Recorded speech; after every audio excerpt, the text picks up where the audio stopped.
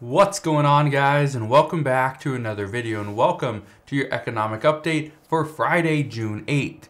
Now, we have a new report that came out this morning. I want to address what that is. That is our new jobs report.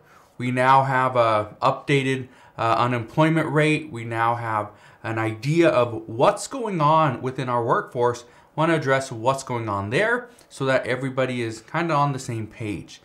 We also are going to address America's major debt crisis. And it's not just the United States government. It's the United States government, it's corporate debt, and consumer debt. I want to address where we are at because this is a huge concern. So let's jump into this economic update for Friday, June 8th. If you have any questions whatsoever, please ask your questions down in the comment section below.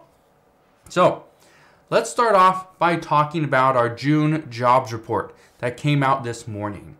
And if you're wondering why is this a June jobs report when we are in the month of July, it is because we are always 1 month back. Okay, so this month, this was supposed to be a big indicator as to what the Federal Reserve has been doing and whether or not it's working or has it been enough. I want to address what's happening. So let's look at what came out this morning. First off, employment rose by 372,000 jobs in June. The expectation was only 265,000. So we got 107,000 more jobs. That's good, right? Well, let's address that. We also know our unemployment rate stayed the same at 3.6%. This is actually the fourth month in a row that it stayed right there at 3.6%. We also know the amount of unemployed individuals. This remains at 5.9 million people. This is a key number. This is one of those things that the Federal Reserve is looking at. How many unemployed individuals do we have? We have 5.9 million. Okay, but we also have 11.2 million open positions. Here's the reason why this is so important. Many companies, and again, we got 11.2 million open positions. Even though many companies are implementing hiring freezes for the foreseeable future, and we were expecting to see companies tighten. That's not what we're seeing. The reason why this is a huge issue is because many were expecting the amount of open positions to fall below 11 million. Now, here's why this is huge.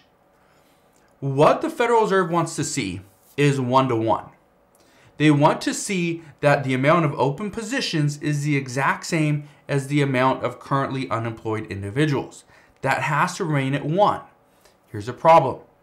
We currently have 5.9 million people that are unemployed, but we have 11.2 million open positions. That means for every one person that's unemployed, there's 1.89 open positions. This is not 1-to-1. So the Federal Reserve is likely to tighten more because of this one number. Now, here's another major factor, and that is the average hourly earnings. In June, it actually rose by 0.3%, which is annualized to 3.6%.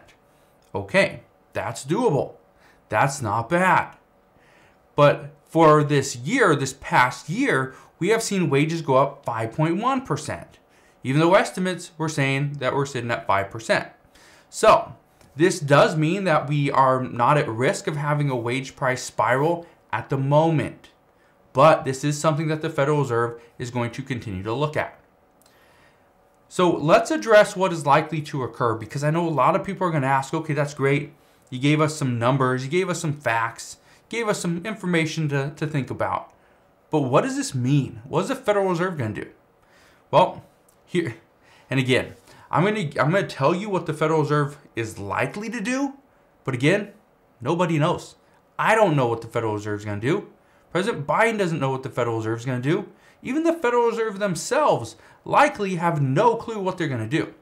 But here's what's likely to occur. Again, keyword is likely. With the jobs market still very strong, it's likely that it's going to be a sign that the Federal Reserve could tighten even faster. We could see higher or more rate hikes or even faster rate hikes. But the other thing that must be factored in is that we also had revisions back from April and May. Okay, so in April and May, the jobs report came in and said we had more jobs than we actually did. The revision came in and it revised down. So in April and May, those 2 months, we saw 74,000 fewer jobs. But this month, as of right now, we saw 107 additional jobs, which means you factor in those 2 and 3 months, okay, with what just happened this month or in June. Well, that puts us at 33,000 jobs ahead of expectations. Well, here's why this is so big. 33,000 jobs is not a huge number. And according to reports just this morning, this could signal that the Fed is very close to that sweet spot, trying to figure out how high can they raise rates, how quickly can they raise rates, and will that slow down our jobs market? And it might. Now, we won't know until after the CPI report that comes out next Wednesday. And then we got the FOMC meeting that comes, that will be, I believe, July 26th and 27th. Okay, so we still got, a couple weeks there. We're about 3 weeks there.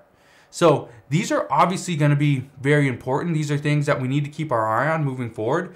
But this isn't a clear indication that we are going to see major changes by the Federal Reserve. That is why we need to keep our eyes on this moving forward. So again, I promise I will do that and I will update you as we get more information. But again, this jobs report, this is just the beginning. Here's something else that was recently reported. And according to the Federal Reserve Board of Governors, they are saying that the total debt in America is $63.5 trillion. Not million with an M, not billion with a B, trillion with a T.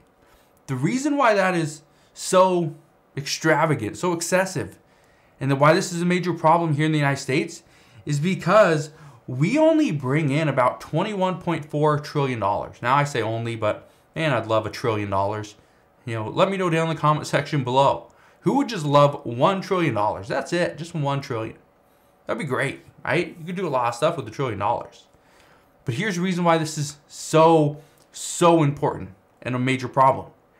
We bring in $21.4 trillion. That is corporations, that is individuals, that is our government. Okay. But debt-wise, we have $63.5 trillion. That's 3 times, or just about 3 times the amount of debt to income. That's horrible. That's horrible. Okay?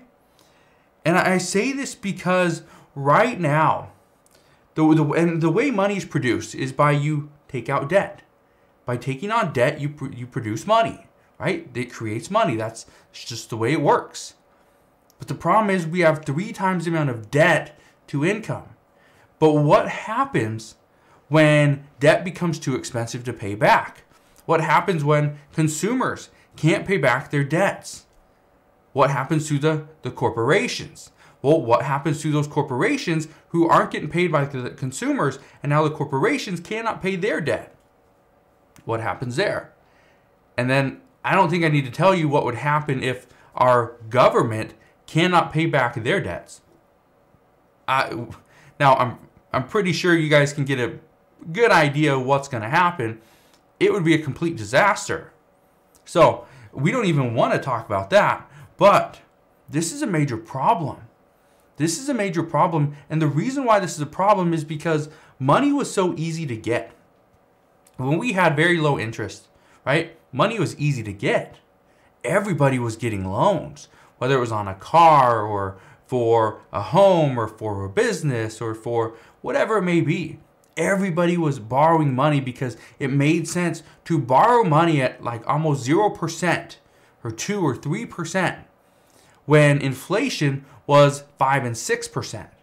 It just made sense. Why wouldn't you protect your money and your assets by borrowing money?